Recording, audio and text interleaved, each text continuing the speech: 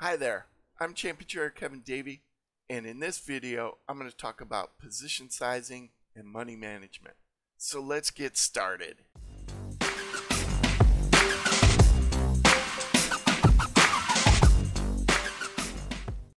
What I hope to teach today is, first, I want to give you my philosophy on money management and position sizing, because it might be a little unique compared to a lot of people out there. Then I'm just going to talk about 5 simple position sizing methods and compare them. And then we'll talk about, is there a best method and can you get reward without risk? And finally, we'll talk about what position sizing can do and what it cannot do. Okay, so with that, let's get started. My philosophy: how important is money management and position sizing? Here's how I kind of look at things. If you had terrible money management and terrible position sizing, if you just did the worst things possible at the worst possible times, and you had a losing strategy on top of it, something that didn't make money, in the long run you'd lose, right? That's like your typical Vegas gambler. He just comes in, doesn't know what he or she is doing, and just gambles money. Maybe, has some fun and gets entertained, but it's going to walk away a loser in the long run. That's how most people approach trading, honestly. So that's one option. Another option is you still have the terrible money management, position sizing, you just do everything wrong, but you have a winning strategy. And this would be sort of like a card counter in blackjack. Now, card counting, for those of you who don't know, gives you a demonstrated edge in blackjack. Now, the casinos don't like it, and if they find you, they'll kick you out, but it gives you an edge. But if you didn't bet correctly with it, and you were just randomly betting big bets, little bets, you'd lose. So the money management, the position sizing would destroy the edge that you had by card counting. So that's a pretty common thing too for people. Well, let's look at the flip side. What if you had really great money management and position sizing? That's not going to help you if you still have a losing strategy. Okay? You'll just lose all your money. You might lose it more slowly if you're only betting a certain percentage and you're real good about that. That would be like playing roulette, which in the long run you're going to lose, but just being good about how you bet. You can maximize the time that you spend, but in the long run you're still going to lose. The only way to really win at trading is to have superb money management and position sizing and a demonstrated winning strategy. That would be a card counter in Vegas, playing blackjack, and doing it perfectly with his money management. That person in the long run will win. So the bottom line with all this is, even though this video is going to be about money management and position sizing, your focus should really be about the strategy first. If you don't have the good strategy, all that I'm going to talk about from here on out doesn't matter.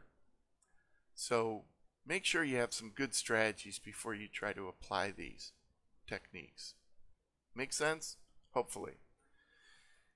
And then talking about position sizing, there's tons of different ways to do it. There's literally millions of ways.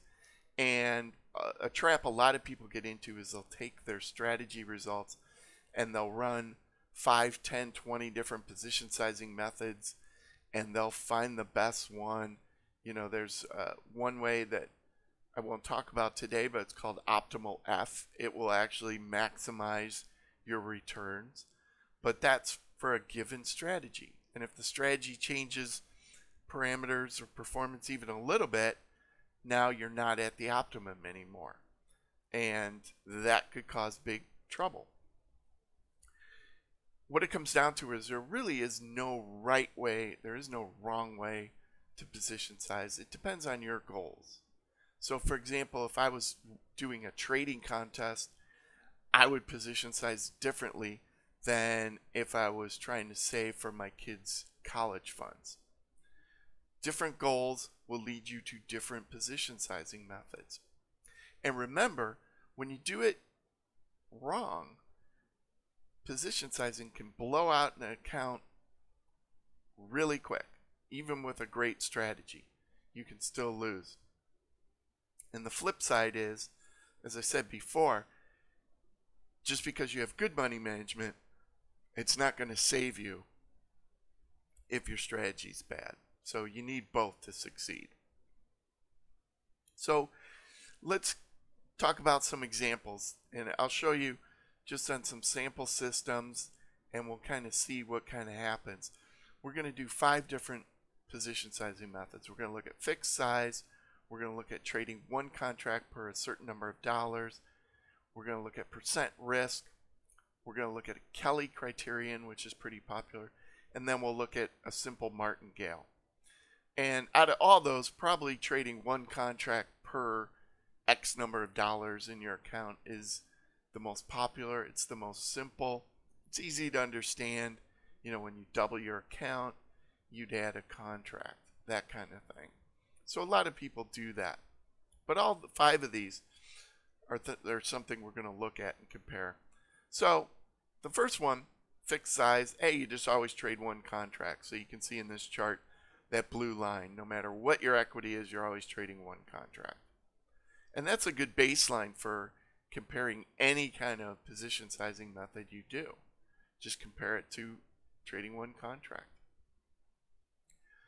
Here your number of contracts goes up as your account size goes up. So at $15,000, at $30,000, at $40,000, $45,000 here, you're adding a contract. So it's kind of like a stair step. And of course, if your equity went down, then you'd ramp down. Percent risk kind of looks similar. It's based on either your average loss or maybe your largest loss, and also includes a percent risk that you set. So depending how you set this, you can be very aggressive or you can be pretty conservative. You know, a good rule of thumb that some people use is they say, well, I'm going to risk 2% on every trade. And you can do that and you can see how quickly or not your equity increases. The 4th method uses the Kelly criterion. There's the equation for it. It uses your win percentage, loss percentage, and your average loss to figure out the number of contracts to trade. And it kind of scales up with winning percentage. Now, obviously the problem with that is, what if your backtest winning percentage turns out to be different than your real-time winning percentage? Yeah, then Kelly criterion is going to kind of be off a little bit, but you can at least see how it works here. And then the last one, martingale. This is a great method if you have unlimited money, because you'll never lose. Eventually you'll have a winning trade and you'll get your money back. But for most of us, we don't have unlimited money. So the martingale is eventually probably going to wipe us out. But in this case, what I'm doing is, if I lose my first trade, I'm going to double the size. Then I'll trade 2 contracts. If I lose again, I'll double to 4 and then double to 8. And then I'll stay at 8 until I have a winning trade. So it's sort of a modified martingale because I didn't want to get to huge size. But you kind of get the idea with it. I don't particularly recommend this unless you're just going for broke, you know. It's the old Vegas type gambling thing of let it ride. You know, you keep going, see how quickly you can build up. And sometimes you really can build up pretty quickly. All right. And, you know, the let it ride is just for the losing trades, by the way. If you were winning, you'd pull everything off, just to make that clear. Okay, so the ground rules. I'm just going to apply these strategies to 2 sample strategies I have. One's for the gold, one's for the euro. And I'm going to go up to 100 contracts maximum. You know, that's ridiculous for a lot of people, but at least it'll show you the potential. And if I hit a 90% drawdown from the equity peak, which is huge, right? That I'm going to stop trading. That's kind of crazy, but I just wanted to set some general ground rules so you could see things. So here's the strategies. The light blue is the gold strategy, the dark blue is the euro strategy, and the combination of them is that pink one. And over long periods of time, both those strategies make money. They have ups and downs, they have drawdowns, so they're a good system to apply position sizing to. And here's the results for the gold strategy if we started with $25,000 in equity. And you can't even see the single contract, it's underneath the yellow curve. But you can see, depending on which method you pick, you're going to get wildly different results. And in this case, the martingale just blows away everything. If you can live with that drawdown towards the end, you end up with a lot of money where you don't with those other ones. Okay? And if you start with $50,000, you get about the same results where, again, the martingale is the best one. And a couple of them just kind of slowly increase. But this should tell you at least one thing, that the starting equity definitely matters into which one is good and which one is bad and which one, not in this case, which one is the best, but in general, that's kind of what happens. It depends on your starting equity. That's what makes position sizing so tough. Here's the euro strategy with 25K.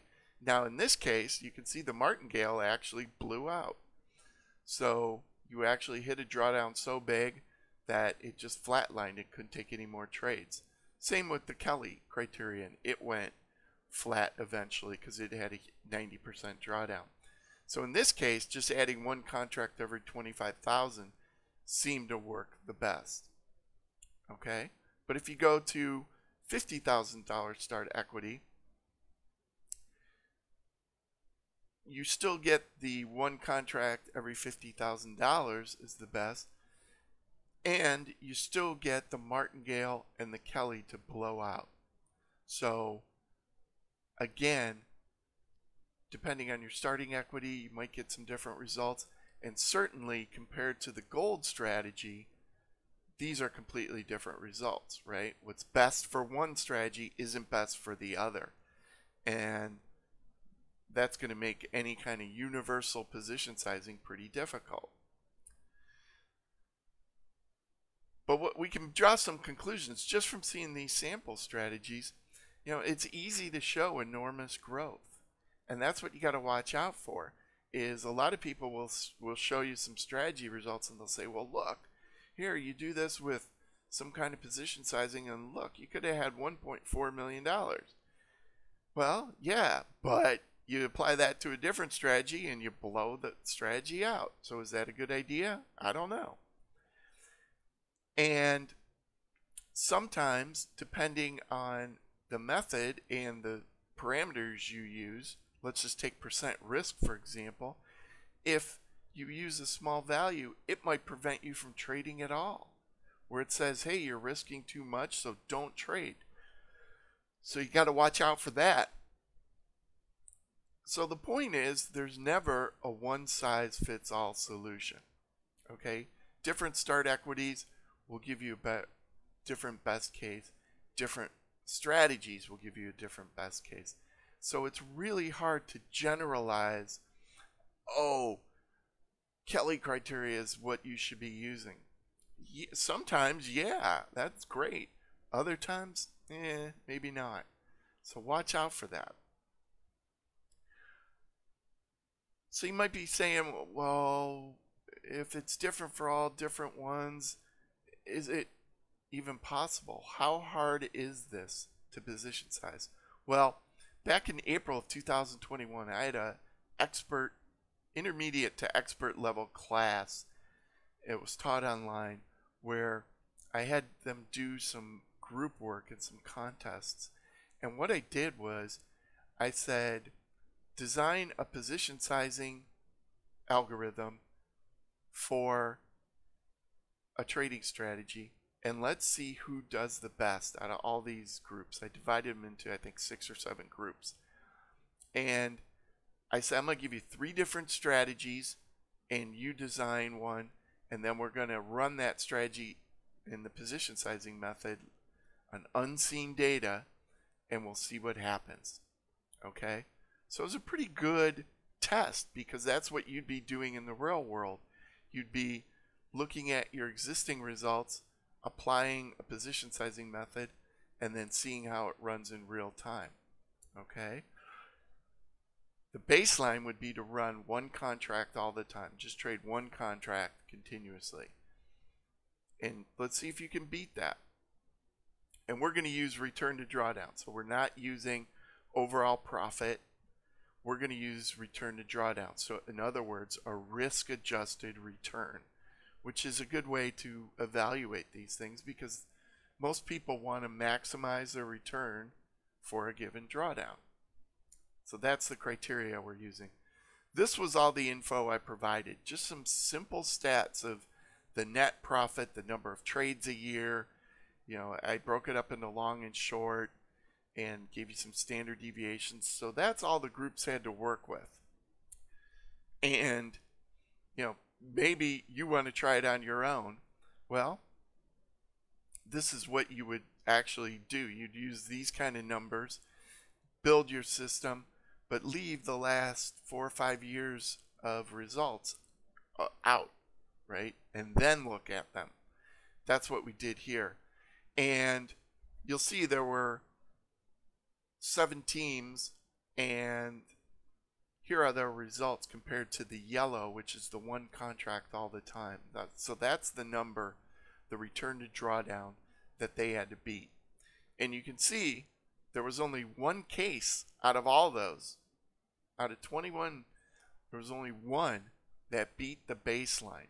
There were a couple that tied, because in effect what they were doing is just trading one contract. But there was only one case where they actually could beat the baseline, and that was just with one strategy. The other 2 strategies, they couldn't beat it. So that should tell you it's pretty hard, because we had some pretty high level people here. We had PhDs, we had doctors, we had engineers, we had accountants, we had some pretty high finance type people. That's as good as they could do. Okay? So again, the conclusion, position sizing's really difficult, especially when you put it on unseen data. It's easy when you apply it to data you know about, because then you can just optimize for it. But every strategy acts a little different in real time, and when it does, that could thwart all your position sizing plans. So watch out for that. So, can position sizing be a free lunch?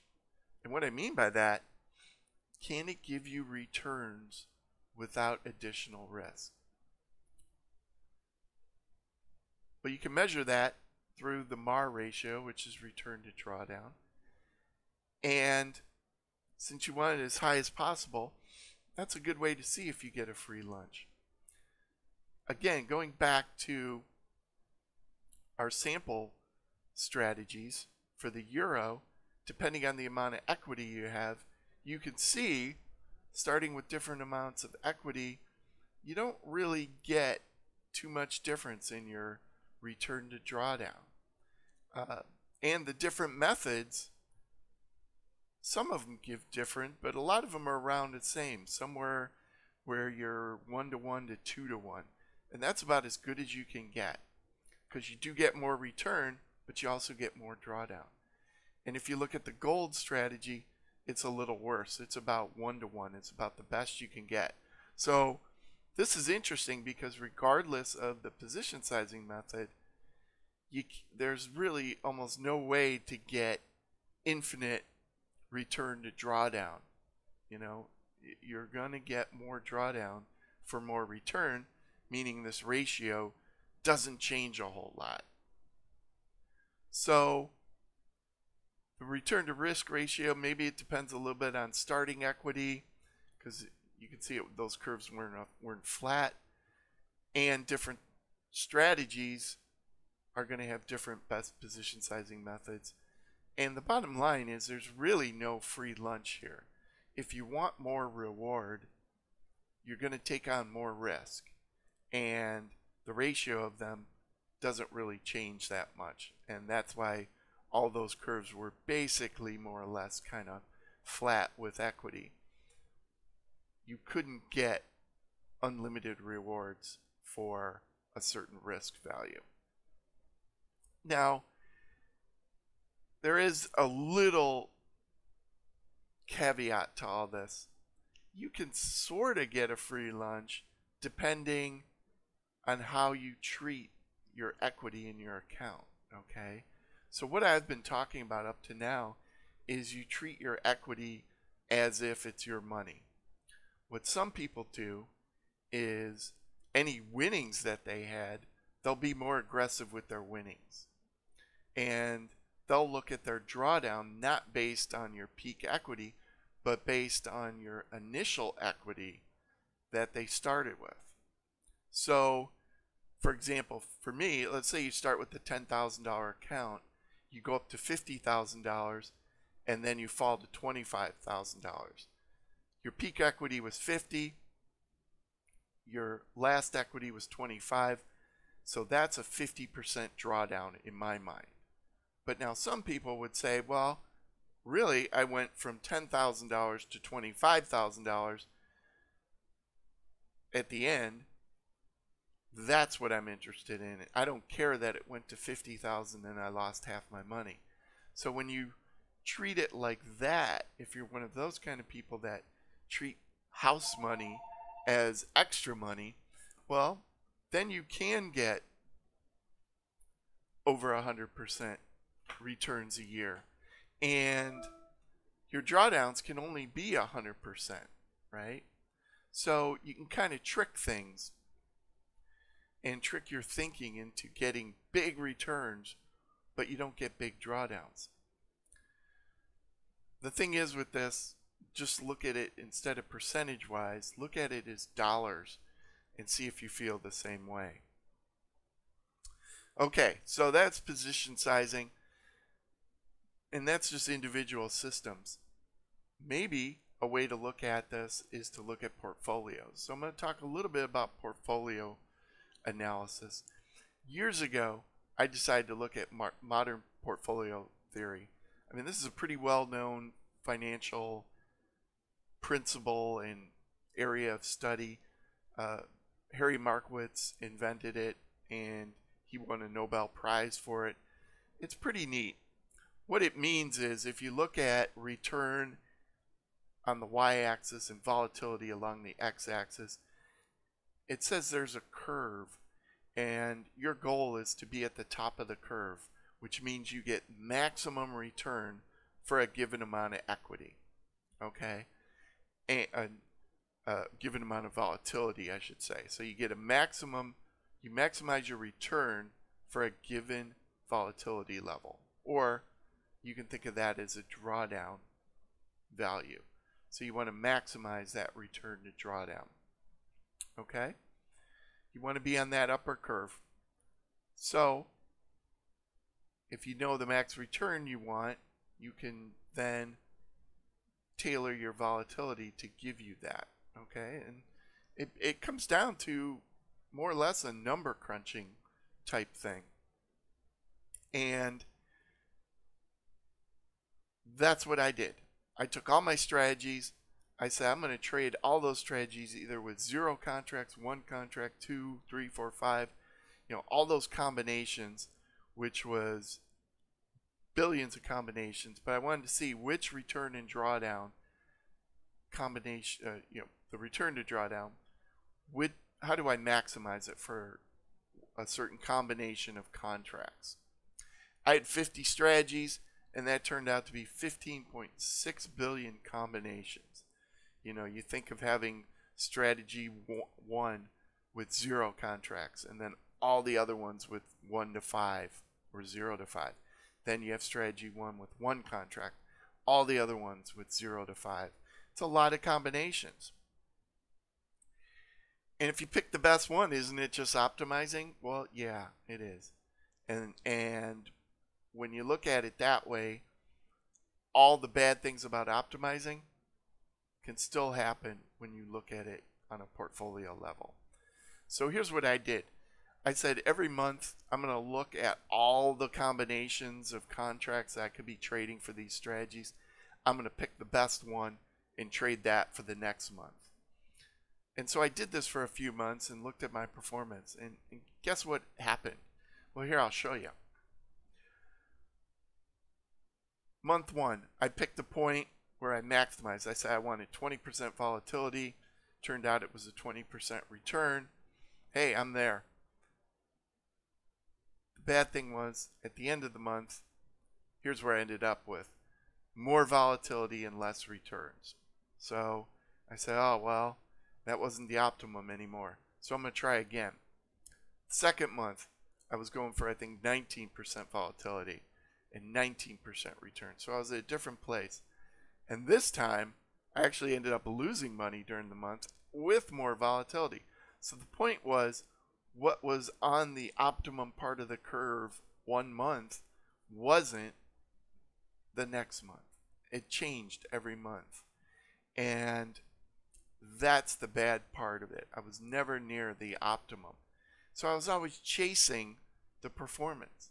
You know, I'd always try to balance it every month, and I was never coming close to it. And eventually I kind of gave up.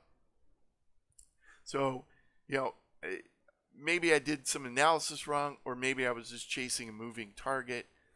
Probably a little bit of both. I'm sure I wasn't exactly right with everything I was analyzing, but I know it definitely felt like I was chasing a moving target. And that was the problem. So